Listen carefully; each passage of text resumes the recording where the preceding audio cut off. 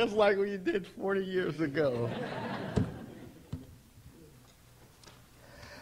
I don't really want to do this at all. This is really, I don't know who in here can understand this moment for me, because this is the LBJ, what is it? LBJ? Library. And see, LBJ, he didn't know it, but he was a major influence in what we were doing in East Harlem and Harlem. I remember somebody running over to me. I was directing my little, 68, it must have been my 4-year-old theater group. We started in 64, and somebody says, Michael, if you get a proposal in to my office, we can get some money from the war on poverty. And I'm saying, the what? The war on poverty? And they said, yeah, the LBJ's program, and I'm saying, okay, and by Friday I had my proposal in. And that proposal yielded my first grant of any sort. It was $15,000, but it was the way that my little daycare center theater group became a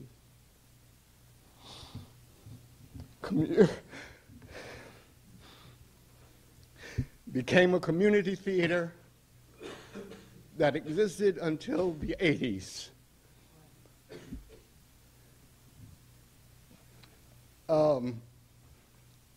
Yeah, I come from a generation of people who, I had hair then. You'll see me up there somewhere as a young actor with a big old afro, and in one case you'll see me in whiteface, holding an American flag, wondering, wherefore art thou?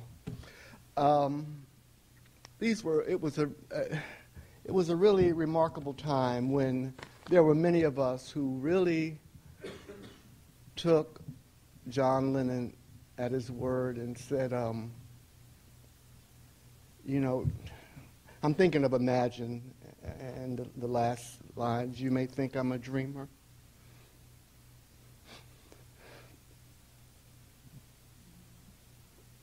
But I'm not the only one. There were some of us who really believed that. We really believed that the world was going to get better, that somehow wars would end, and that's why you have to read what you wrote. Needless to say, I'm very glad to be here. And during this, my little speech, so I'm not going to be long, Jim. But I really have to pay tribute, and I'm going to say some names that you will not know. Well, you will know Geraldine Fitzgerald. You might know her name, and you'll see her up there on the screen somewhere. But it was Geraldine who I remember running to and telling that we had gotten a grant. And she said, you're on your way. And that was, 68. My God, how many years ago? There's a certain discomfort in being the lone survivor of a quartet of founders. When you're the lone survivor, you're faced with the awesome responsibility of getting everybody's name right and the years when and the people who and all of that. And if you don't get them right, people think you're, an old fuddy-duddy, a fuzzy thinker. Fuzzy thinker. Make no mistake, we did not invent street theater. The rich traditions of the genre go back to the Middle Ages. The ideas of a people's theater still haunts the stage. It has been an urgent item on the agenda since the French Revolution, which produced many rousing manifestos in its behalf. Michelet called on the theater to nourish the people with the people. In the 60s and 70s, the possibilities of a true people's theater had, like so many other embattled energies, gone into the streets. You might recall that much of the discord of those turbulent decades was conducted in the streets, on marches and sit-ins, wade-ins, even pray-ins. Street theater of one kind or another sprang through the cracks of social dislocation and disadvantage. Groups like El Teatro Campesino, my group, the River Players, the people who first produced No Snakes in the Grass, the New Heritage Theater of Harlem. They went, street theater took place in the fields where the migrant farm workers acted out the evil and the absurdity of their condition. And there were black, Hispanic, Chicano, and other groups that sprung all over America's inner cities. In New York City, the street theater tradition goes back to '61, when a director by the name of Phoebe Brand and producer Patricia Reynolds began touring the streets of New York with classics of Molière, Chekhov, and Lorca, along with the goodly dose of fairy tales. New York City also had Peter Capani, still alive, whom the New York Times call America's leading playwright of the streets, creating works like Street Jesus and The Blind Junkie, which are now considered street theater classics. In Washington, D.C., there was a group called Workshops for Careers in the Arts, now called the Duke Ellington School, under the direction of Michael Malone and the amazing Peggy Cooper Caferts, performing amazingly complex theatricals. These efforts later coalesced into what I just said, the Duke Ellington School of the Performing Arts. In California, there was Bud Schulberg's Watts Workshop. In Dayton, there was Clarence Young and his Theater West. All over the country, groups were taken to the streets, sometimes because they wanted to be in the streets, and other times because they had to be in the streets. Around 1968, Geraldine Fitzgerald and a Franciscan monk by the name of Brother Jonathan Ringkamp, they created the Everyman Company, based in Coney Island.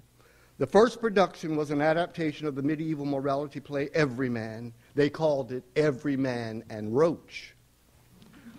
Based on an open door, everybody come policy, the theater company grew fast. Jim Lawrence, a member of my own company, was selected to be Everyman, and it was he who introduced me to Geraldine, a meeting which proved to be very fortuitous in my case. She had friends like, she had thoughts like that there should be a people's theater, a theater of social change, grouped under the title Street Theater. And a real bond of friendship came, and we were joined at the hip, as they say. In the 70s, we strategized to bring 5 Everyman companies to Lincoln Center for what was the first street theater festival at Lincoln Center. This past year, we celebrated the 40th anniversary of that. The festival at Lincoln Center is now called Lincoln Center Out of Doors, politically more correct. That's sort of an overview of the history of street theater and my affiliation with it. And then I'm going to turn it to Jim to talk about this further. Thank you, really.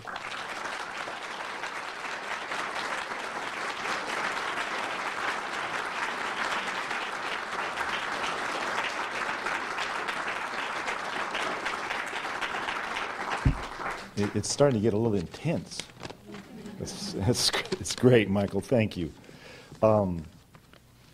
Listening to Michael talk, I'm starting to feel a little bit like Rip Van Winkle. It was really 40 years ago that we did African Medea. 43 years ago since we first started working together. My story, very briefly, is that I came to New York at the age of 22 from Wisconsin, wanting, like thousands of other years before me, to be a writer. My job was with the welfare department. and one of my co-workers had been acting with a street theater troupe, the New Heritage Repertory Theater, run by Roger Furman that Michael mentioned. I sent Roger a one-act, and miraculously he agreed to do it. It was No Snakes in This Grass. It was the first play I'd ever had produced. It was done in streets and playgrounds on some very sweltering summer evenings under the auspices of Lyndon Johnson's War on Poverty.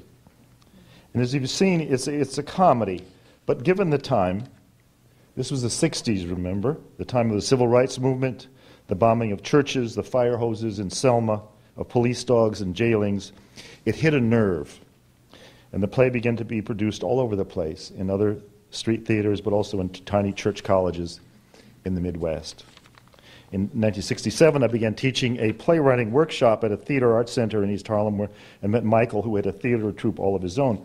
We became friends, and after a couple of months, he asked me if I would be interested in doing an African adaptation of Medea. I had reservations. I would be a young white Midwesterner writing for a black troupe. I was far from an expert on Africa or the slave trade, and my secret and rather crude opinion of Greek drama was that you couldn't have paid me to go to a play where people were wearing togas. I had no business really writing this play, but I was young, I was dumb, and I was hungry to get anything I could on stage. It took me about 2 minutes to say yes. How long did it take me to write the play? 3 months, 4 months. I did research in the New York Public Library by day, sat up at night with Robinson Jeffers' version of Euripides at my elbow. What I was only dimly aware of when I was started was that I wasn't writing about Africa in the 19th century so much as I was writing about Harlem in 1968. The play was obviously about race, but it was also about the ongoing debate over violence and nonviolence in the civil rights movement. I think Stokely Carmichael versus Martin Luther King, it was part of it. About the cost of retribution, and about the building tension in the streets that anyone white or black had to be deaf or blind not to be aware of. The night of the initial read-through was in early April. The brilliant young actress named Deetra Lambert, who'd been cast in the role of Medea, didn't show up. And no one had heard from her. Michael was fuming. When she walked in an hour late, he was ready to dress her down in front of everyone, but he could tell as soon as he saw her that something was wrong, and said, "What happened?" And she said, "Didn't you hear?" She said, "Martin Luther King's been shot." So the night of our first rehearsal turned out to be the first night of the Harlem riots. It was 2 years later, thanks to the forceful vision of Geraldine Fitzgerald, that the play was performed again at Lincoln Center's Street Theater Festival. I remember the New York Times reporter being quite entranced by the young actor carrying a live boa constrictor. After that, Michael and I had a couple conversations about what we might do next, and I kept bugging him about how he needed to do No Snakes in This Grass. We'll do it, he kept telling me. We just need to find the right time. And then, as so often happens in the theater, we each went our own way. Decades pass. Then one afternoon last spring, I walked into the Michener Center where I work, and Debbie DeWeese, our graduate coordinator, was on the phone looking very quizzical. She covered the receiver with her hand so that the person on the other end wouldn't be able to hear. "Jim, did you ever write a play called African Medea?" "Yeah," I said, "back in 1968. "Well," she said, "there's someone on the phone who wants to talk to you." It was Michael. And when you haven't talked to someone for 40 years, there's a lot of catching up to do. Michael had been running that theater for another decade before going back to Georgia and turning himself into a university professor.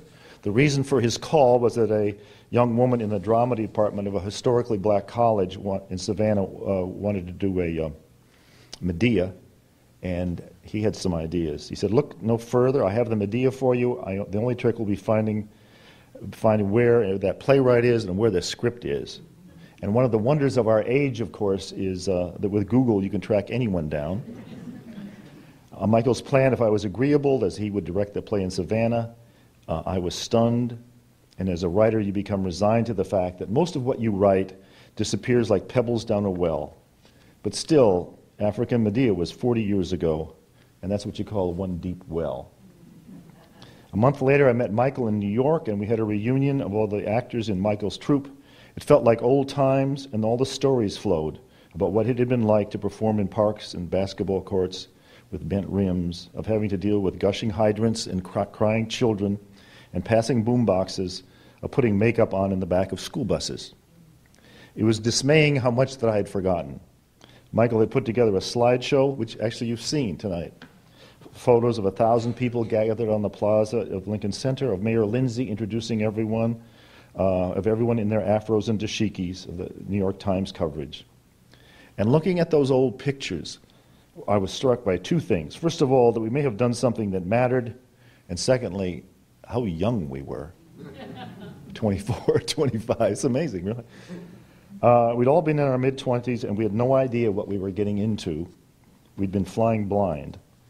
And at the end of our evening with the cast, Michael told me that he had an appointment with some guy at Lincoln Center.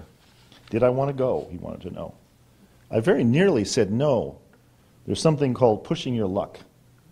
But in the end, I said yes. We went to see a young administrator called Bill Bragan, who listened to our stories about street theater and Geraldine Fitzgerald, about the everyman troops and all the shenanigans that had gone on during those first festivals at Lincoln Center. And then he said, well, maybe we should do something again next summer. So when Michael and I walked out of that meeting, we were sky high, really. We went wandering past Avery Fisher Hall and the Metropolitan Opera House, looking at all the possible performance sites, and what exactly were we going to do? For obvious reasons, we were both drawn to the idea of doing African Medea, but the logistics were daunting. We would be dealing with a large cast. Michael was living in Georgia, and I was living in Texas. Plus, the running time was 2 hours. And what we needed was something simpler, something more hit and run in spirit, which was what the vast majority of street theater really was. And then when we passed the grove of trees in front of the Vivian Beaumont, and I don't know who had the idea first, but we both looked at each other. You had the idea. Does this look like the Garden of Eden to you? Michael said. I think it does, I said. So last July, we presented our play at Lincoln Center. The cast you've just seen was terrific.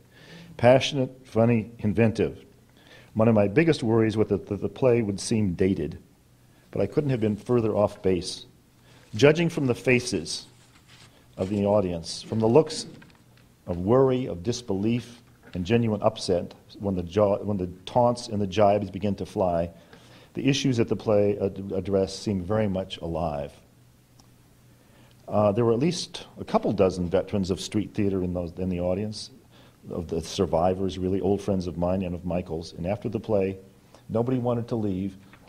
We must have stayed a couple hours just talking in that grove of trees. Several months ago, I had a conversation with a Chinese writer, Da Qin, about street art in China. And he told me that there are artists who do their calligraphy on the sidewalks using just a brush and water. Their art will only be visible to passerbys until the water dries. This is not a problem unique to calligraphers. Most art vanishes, and most of it vanishes very quickly. This is why I owe such a debt to Mike Whitaker and for stirring the ashes to this wonderful cast, and to all of you for allowing this breath to creep back into this old play one more time. I would now like to turn the podium over